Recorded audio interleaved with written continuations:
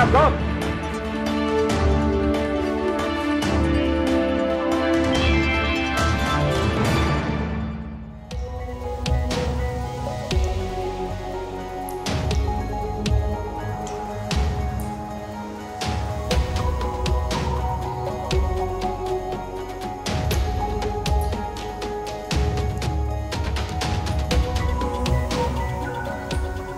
Hello to our viewers, and welcome to another edition of IISS video series. I'm especially pleased today to welcome to our studio Major General Gershon Hacohen. General Hacohen served for over 40 years in the IDF, retiring in 2015. Since then, he's been active in the public sphere, promoting Israel's strategic and security interests. And within this framework, I'm happy to say that he's also a research associate with IISS, the Israel Institute for Strategic Studies. General Hacohen, welcome. Thank you. I would like to touch on two issues in this short video. One is the significance of territory, the military and security significance of territory in the modern era. And secondly, the question of which I find always very enigmatic is why so many senior military personnel and security personnel seem to be in favor of territorial concessions in promoting Israel's efforts to attain peace and security. These two questions are really combined, and we'll just relate to each one differently, but we must remember that they are, to begin with, combined, but we will begin with the question regarding the territory. The very idea that territory is irrelevant in the new modern warfare is a kind of manipulation, not really studying the new changes of a postmodern warfare. Speaking about modern warfare and postmodern warfare is very, very important. The main example of modern warfare is Second World War. 67 war of Israel and all Arab states was a kind of side effect of Second World War, with the same weapons, the same doctrine, and a lot of essential changes occurred since that time.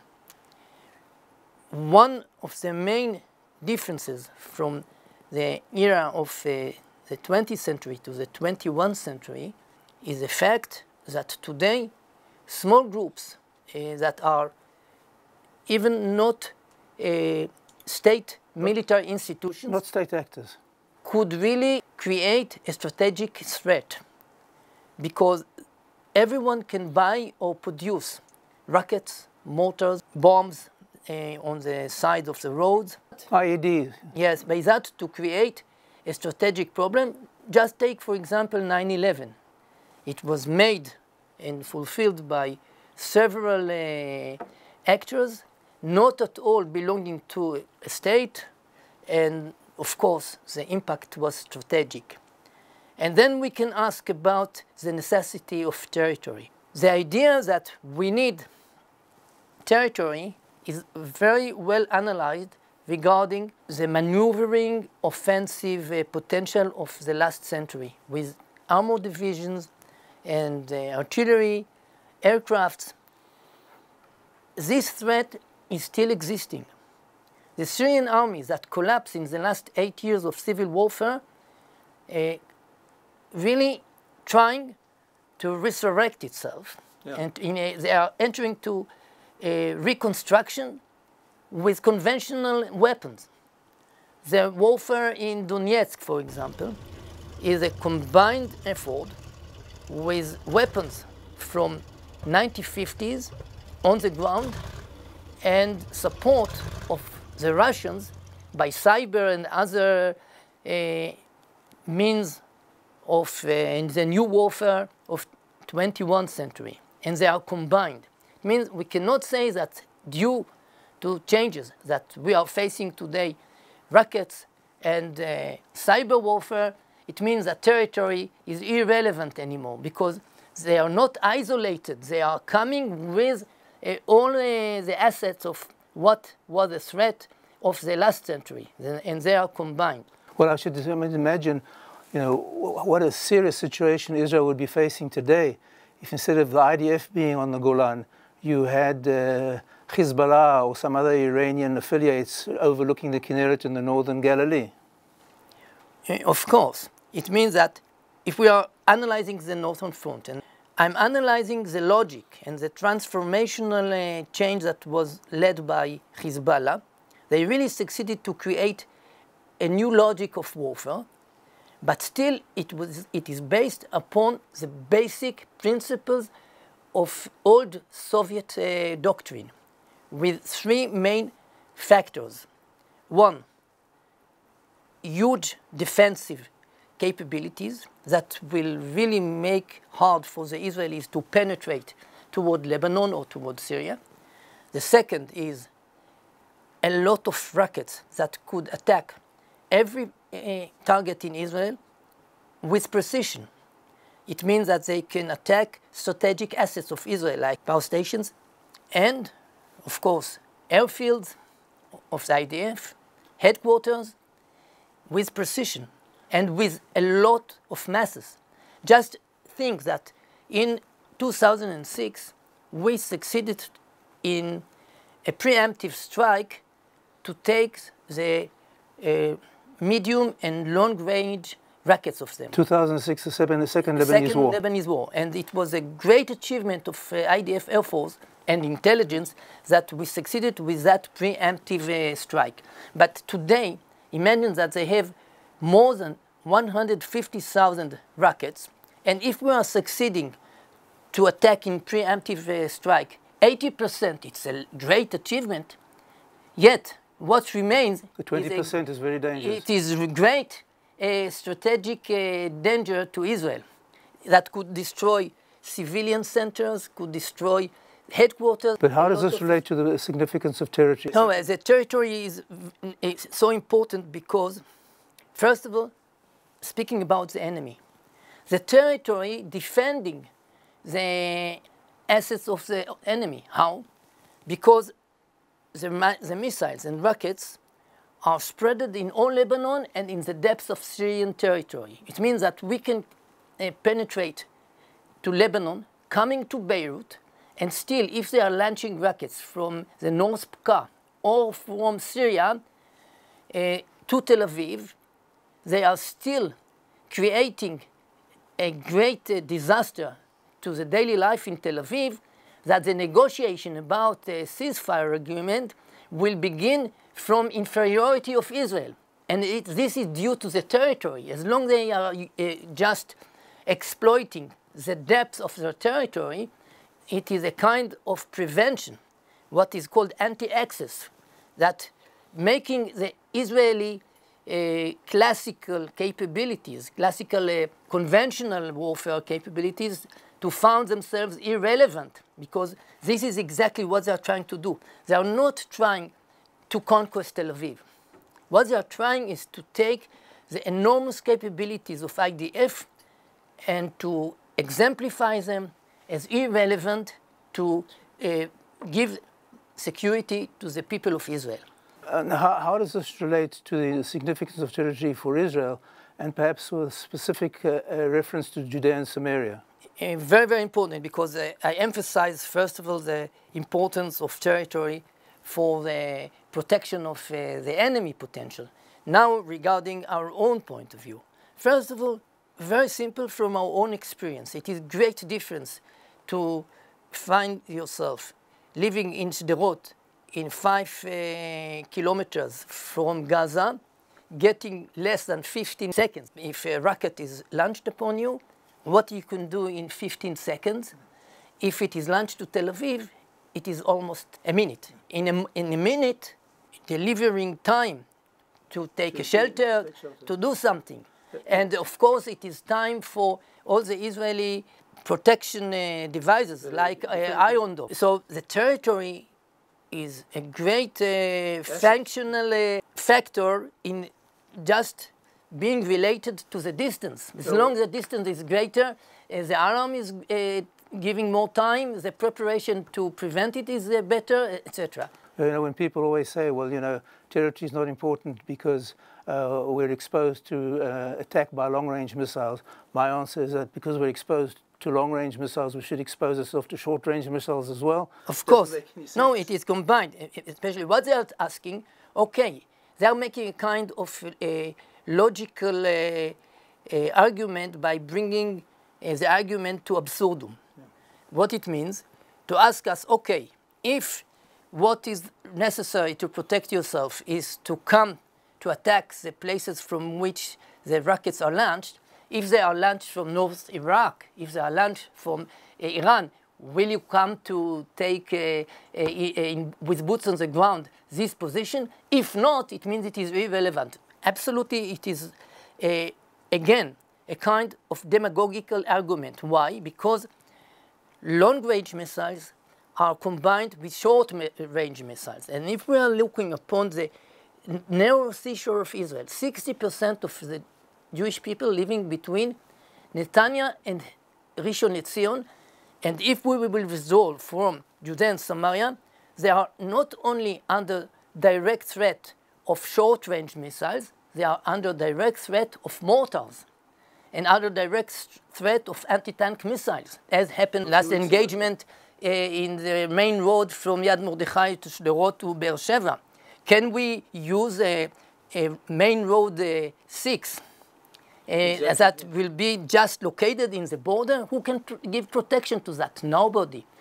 And again, by just taking the example of Lebanon, the fact that the depth of the territory can create protection to the assets of missiles of the enemy, it means that as long we will try to penetrate to Judea and Samaria, that will be well protected in the same system as the protection that they created to Lebanon, we will have to direct our troops to offensive operation through the huge cities, along the roads in the mountainary topographical features, yeah. And it will be a very not easy battlefield. What else is very, very important to emphasize? I didn't mention the 3 factor, and they are using it in Lebanon by Hezbollah and in Hamas. The 3rd factor is a strike by commando troops, and not one terroristic attack. It is a mass of battalions trained as commando that in the first step, simultaneously with the rockets, are just planned to penetrate the settlements along the border. Now, just imagine what could be the scenario. We are attacked by hundreds of missiles along all ranges, and simultaneously, we have to protect the settlements, not only kibbutz or moshav. It could be a city like Shlomi in the north, Metula, Nahariya, Kiryat Shmona. What about the Judea and Samaria border? No, this potential could come to Judea and Samaria, and we will face attacks to Modi'in, Rosh Ha'ain, Kfar Saba, Ra'anana, who can deliver protection to that threat simultaneously with the northern threat in the north. IDF is not really so big to supply the protection to all these fronts together. One of the emerging threats also seems to be the development of drones. Of course. And this is also another impact of the postmodern warfare, because drones, you can buy them in eBay. Therefore, it makes the whole idea of demilitarized zone just an empty concept, because you can, in a way, inspect a movement of armored division with radars, with other sensors.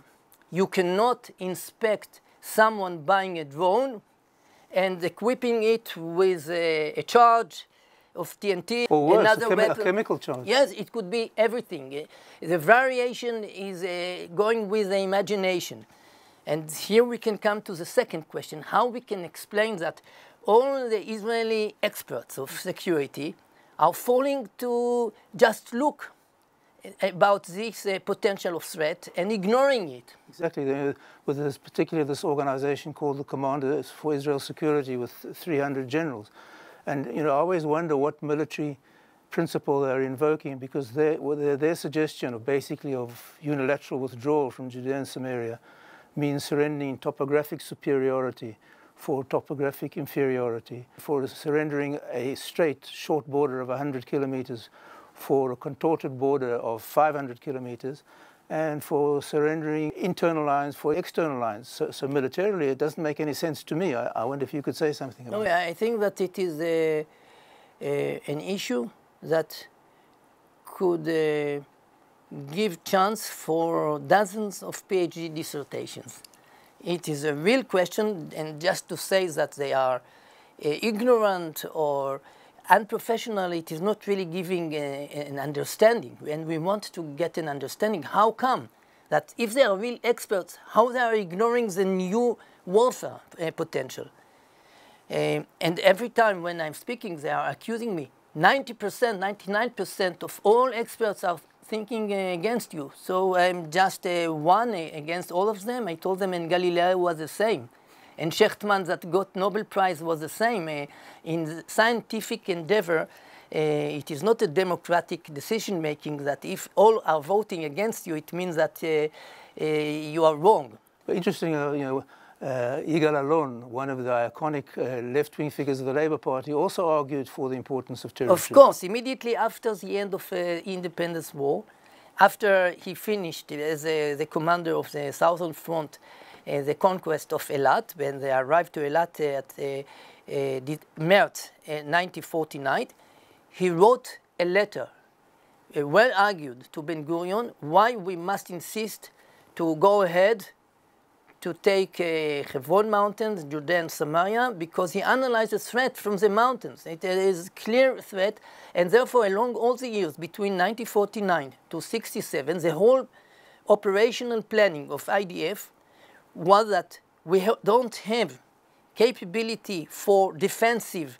operation, and we must be prepared to a direct, immediate offensive to the other side of the border, because in this narrow seashore of 15 kilometers, there are not at all necessary conditions for managing defensive operation, by no means. So why so many former high-ranking IDF officials and security officials for territorial concession? My feeling is that they're not invoking the security experience, the military experience, but they're venturing into politics where they have no real expertise. They are accusing me to speak political, and they are, in a way, pretend to speak professionally. And I'm saying, first of all, strategic questions, the strategic dilemma are always involved with political issues. They are not just pure professional questions, but they are not really analyzing what happened since the first days of Oslo Agreement in Gaza. They are not analyzing what happened with Gaza due to the peace agreement with Sadat. And they are not at all aware about the fact that most of leaders of Labour Party, including Shimon Peres, not only Yigal Allon, have been against the peace agreement with Sadat because it demanded the uprooting of all settlements in Sinai. And Yigal Allon and Yitzhak Rabin said that we are preferring not a peace agreement, but just a kind of declaration. Non-belligerence. To make something interim and not final, and not to destroy the settlements, because they had a security function. If we are analyzing what afforded the Palestinians in Gaza to be equipped with professional missiles directly from Iran, coming from Sudan to Sinai, it is due to the fact that not only we withdraw from Philadelphia, the border between Egypt and the Gaza Strip, we destroy the settlements that could be buffer zone. With the settlements, nobody could smuggle rockets to Gaza. And in time of Mubarak... And the tunnels as well, I suppose. Yes, but of course, the tunnels, they cannot be tunnels of 20 kilometers. In time of Mubarak's president, the Israeli Shabak gave all information about the smugglers to the generals, to the intelligence of the Egyptians, and they did nothing. And of course, the international force, the American force in Sinai, was not in charge to protect that threat. They are just in order to inspect that the Egyptians are not making violation of the agreement, but it was a violation from a new kind of a new logic, and they did nothing about that. But it means that if we would have the settlements there, the situation was different, because we must keep a zone for isolation. And this is what's so necessary in the Jordan River. And I really wondering how a general like Gadi Shamni, that was a former central commander, together with American General John Allen, prepared a plan that we will withdraw from Jordan Valley as well, and 380 Americans will deliver isolation and inspection that no smuggling of weapons will enter to Judea and Samaria. Beyond that, they are speaking about demilitarization regarding the concept and potential of threat of the last century. It means armored division beginning to move. If it is crossing the Jordan, of course, it is easy to get an alarm about that. Indications that they are doing that, you can get it by sensor, by radar, by air observation. But what about a Grad missile smuggled in a truck of potatoes through the bridges of the Jordan? Who can inspect that? Even beyond that, today everything could be produced by themselves in the cities, in the same way that today with Iranian instructions, with civilian materials, with new systems of production, everyone can produce excellent missiles at home. Why do these generals support this? What's the motivation?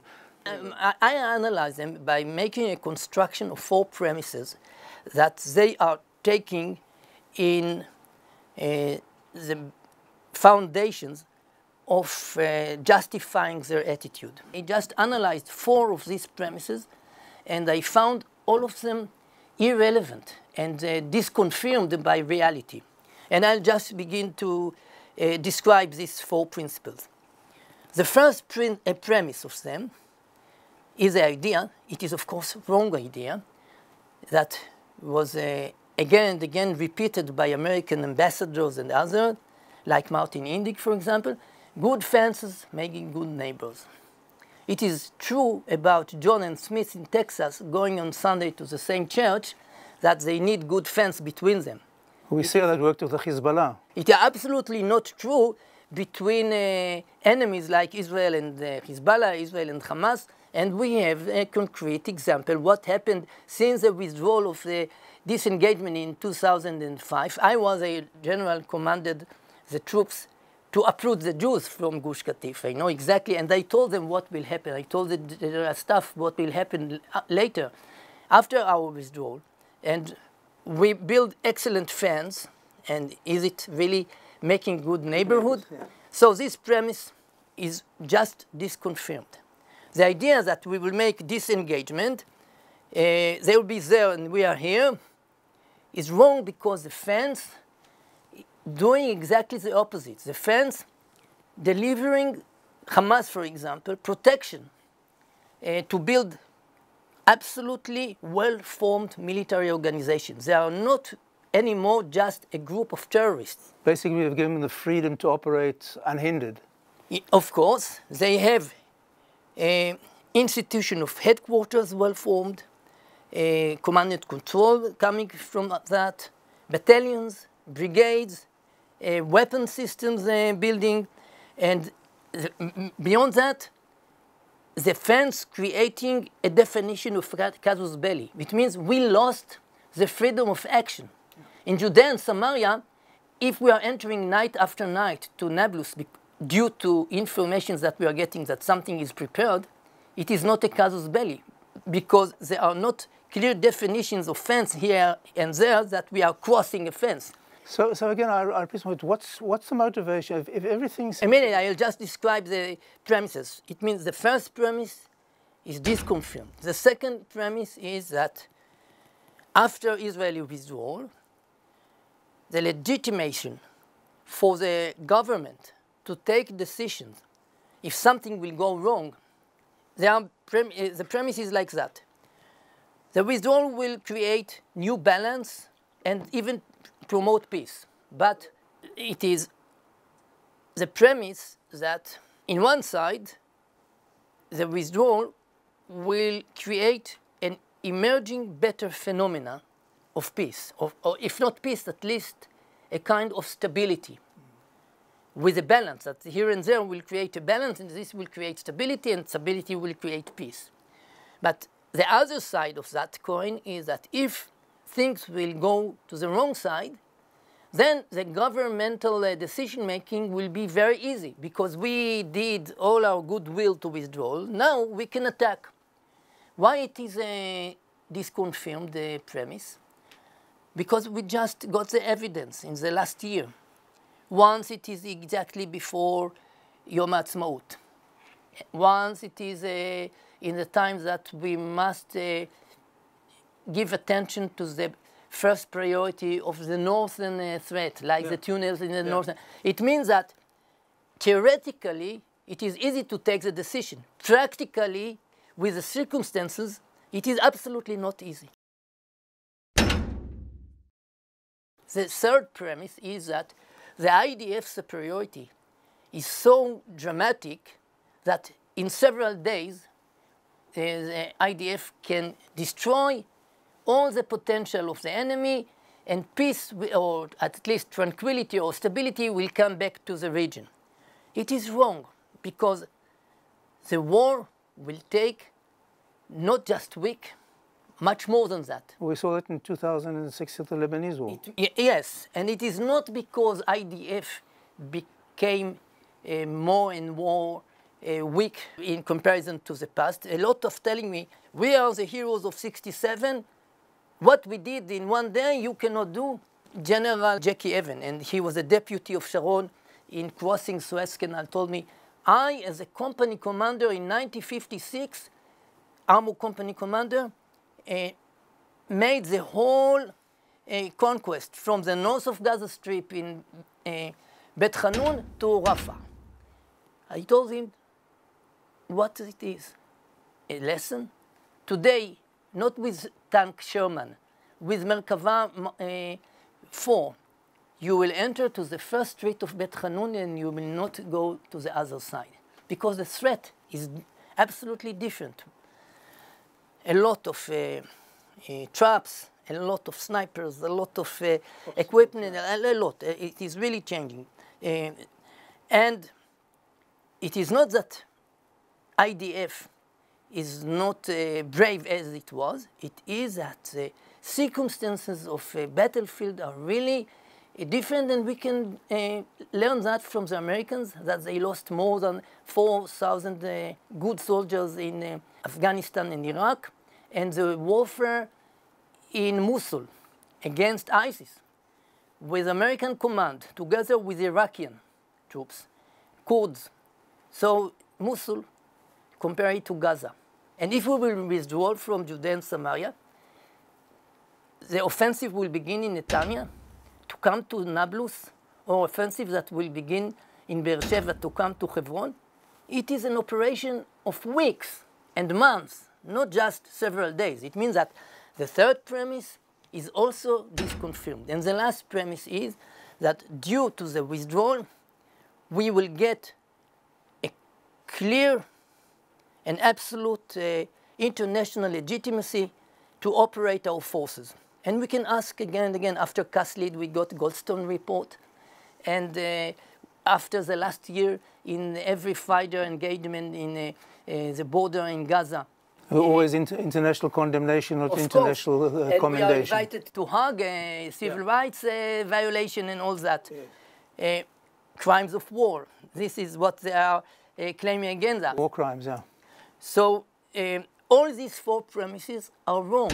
So how they are ignoring that they are reading the wrong decision? Beyond that, they are telling me, you are frightening the people. You are Scaring the people. You are telling them that they will be threatened by mortars from Kalkilia, they will be attacked by anti-tank missiles. I told them, you are also scaring the people by telling that we will suffer from demographic threat, we will lose a Jewish state.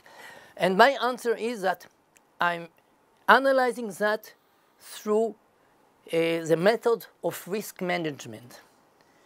For me, the risk of staying in Judea and Samaria, even without the autonomy that they have in Zone A and B. Today they have absolute autonomy. It means that 90% of Palestinians are controlled directly by a Palestinian Authority, not by Israel. There is not occupation in Judea and Samaria since January 1996, and non-occupation in Gaza since May, June 1994. So even though they can threaten us by telling that they are giving back the keys and the Palestinian Authority will collapse and vanish, okay, I prefer this threat upon the threat to begin a warfare from the narrow seashore in a situation that the main front in Judea and Samaria will be so close to the main strategic centers of Israel. Okay, so I'm still wondering, why do these generals hold these positions? And why do they hold the four premises that you talked about? Could be that they really lack imagination. One of my duties as reservist today is to manage the strategic exercises for the General Staff and to Territorial Command. And of course, an exercise at that level requires imagination, because I'm not just training them in what was already known, I'm trying to train them in what could happen.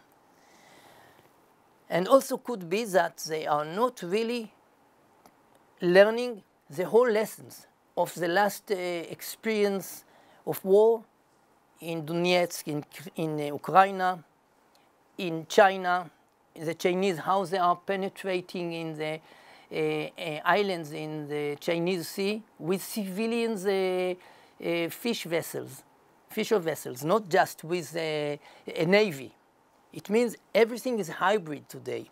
They are not learning what made so many troubles to the Americans, that they are the best army in the world. Why they are not learning the last 8 years of civil warfare in Syria? There is a lot to learn from that. Did someone of them learn it? I think that they are not really real generals that really like the profession of warfare. And there is great difference between expertise in small special forces operations, low-intensity and warfare. Part of the Israeli IDF excellency, and especially in the General Staff generals, that they are coming from special units, special forces, and all these special operation forces are really dealing with micro-tactical challenges. It is like a brain surgery. An expert of brain surgery, if he's coming to be a manager of a hospital, he's really irrelevant. Okay, thank you very much, General Hacohen, for your very erudite explanation of the security and strategic situation of Israel. And I hope we'll see you back in the future for another edition of IISS video series. Thank you.